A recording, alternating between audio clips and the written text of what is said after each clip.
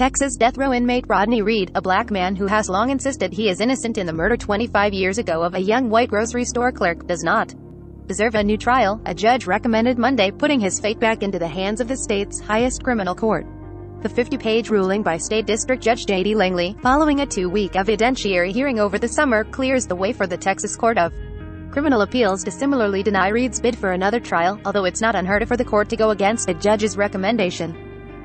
There's no date for when the appeals court will take up the case again, but Jane Putcher, one of Reed's attorneys, said she believes a new jury deserves to hearth overwhelming evidence of Rodney Reed's innocence. "We hope the Court of Criminal Appeals recognizes that he should be given a new trial," Putcher, a senior staff attorney at the Innocence Project, said in a death row inmate Rodney Reed, whose case received national attention, speaks out. November 6, 201,902-18. Reed's case was championed by celebrities, including reality television star Kim Kardashian, West media mogul Oprah Winfrey and the singer Rihanna, as well as a bipartisan group of Texas lawmakers in the weeks leading up to his planned execution in November 2019.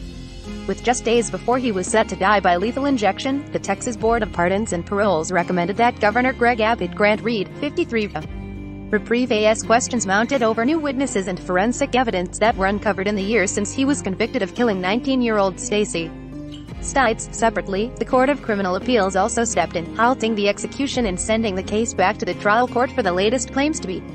Reed was found guilty by an all-white jury in the 1996 rape and murder of Stites, a grocery store worker in the central Texas town of Bastrop, east of. In 1998, prosecutors of the trial laid out how Reed encountered Stites on the road as she drove to work.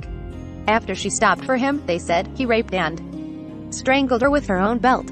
Stites was weeks away from getting married to a police officer named Jimmy Fennell. Semen was found inside Stites, and police matched the DNA to that of Reed, who was arrested a year later. Reed's sperm had previously been collected as part of an unrelated sexual assault investigation.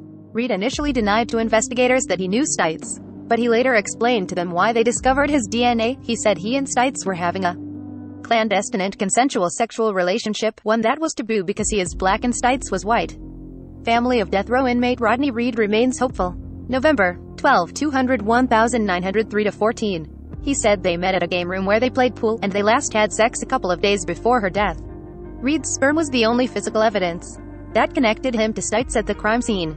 Reed's lawyers, in calling for a new trial, pointed to new witnesses who had come forward and forensic evidence that had been re-evaluated. That includes people who had cast doubt on Reed's conviction and, in some cases, implicated Fennell, the victim's fiancé.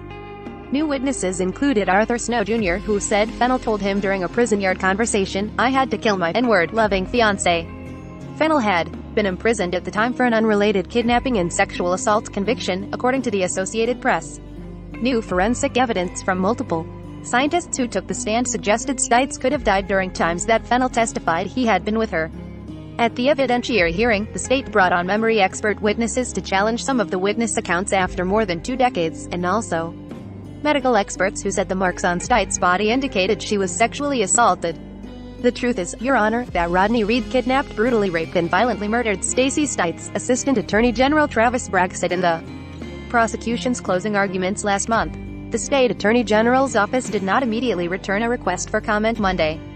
Reed and his family have maintained his innocence, and a family member of Stites had said he should be granted a new trial. Get the Evening Rundown, a rundown of the day's top stories and headlines. Sign up. This site is protected by RECAPTCHA privacy policy terms of service.